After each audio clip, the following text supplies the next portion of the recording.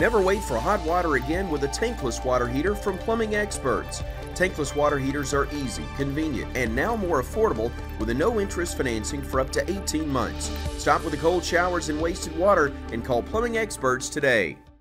It's the Weather Xtreme video. This is the afternoon edition. This is for Wednesday, the 6th of January. I'm James Spann. Alabama's weather turning cold and wet tomorrow, and there could be a few snowflakes for parts of North Alabama tomorrow night or Friday morning.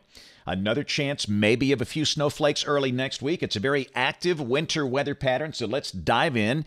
It's the wave train. The first wave on the board is currently digging down through Texas, but we are still dry. We've got some high cirrus clouds moving in from the west, but the thicker clouds are still back over parts of the Arklatex region.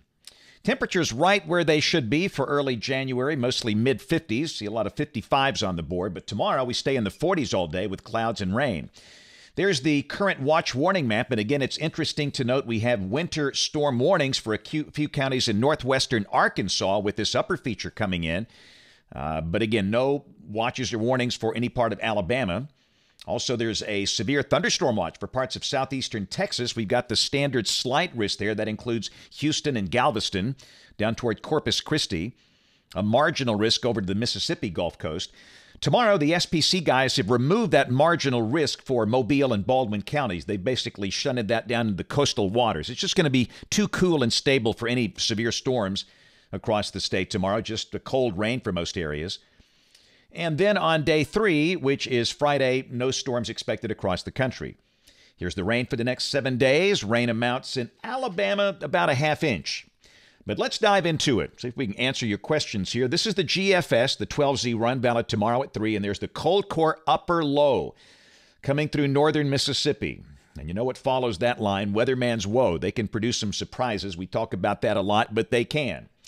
Rain is likely tomorrow. Cloudy, cold, periods of rain will be in the 40s. And then tomorrow night is the upper low. The cold core comes in. There's a chance the rain changes to snow over about the northern quarter of the state. That would be north of US 278, north of a line from Hamilton to Cullman to Gadsden. And again, with these upper lows, you can have little bursts of heavier snow showers that might get the ground white. At the moment, we're not expecting any meaningful impact, but we'll watch it with a very careful eye. We'll be watching developments off to the west. And the main changeover to snow will come tomorrow night over the northern part of the state. And then this is Friday at 1 o'clock. We've still got snow flurries around. Friday looks like a cloudy day, a cold day. Areas north of Birmingham might stay in the 30s all day with a chance of scattered light snow flurries during the day. But again, no meaningful impact from those. This is the synoptic look on Friday, the main storm system well off to the east. Saturday as the weekend begins. A cold morning will be in the 20s, the sky partially sunny, the high in the upper 40s. And then Sunday, here comes the next wave in the wave train. And this is suggesting snow is possible for parts of East Texas and North Louisiana. And then Monday morning at 6 o'clock, the GFS brings rain back in here. And I've told you guys this. This is going to flip-flop like a fish out of water, looking at these deterministic maps. So it's got rain back on the board with a chance of snow maybe for the Tennessee Valley. This is the European Monday evening at 6 o'clock. It's got a surface low near Mobile. It's much slower and warmer, suggesting rain statewide on Monday. But you know what we got to do? Got to go to the ensemble mean. This is the GFS ensemble mean. This is the probability of snow greater than 1 inch Monday night. And for Alabama, basically 0.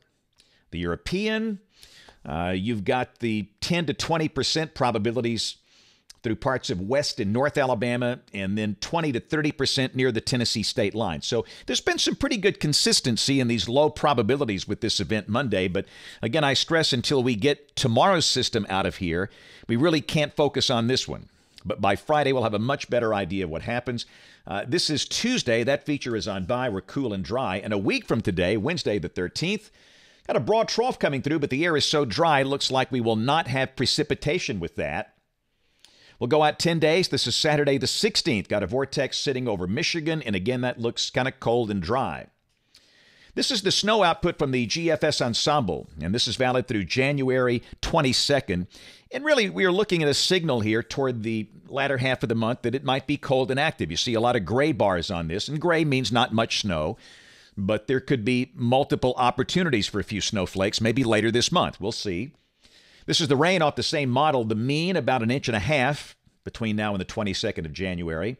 Temperatures pretty cold, highs in the 40s through early next week, and then back in the 50s toward the latter part of next week. And hot off the presses, the new CPC outlook, this is for January 14th through the 20th, showing temperatures around here again below average. That's it for the Weather Xtreme video this afternoon. We'll have notes on the blog. The next video here by 7 o'clock tomorrow morning. If you can't catch us this evening on ABC 3340 News at 4, 5, 6, and 10 o'clock. Thanks for watching. Have a great evening and God bless.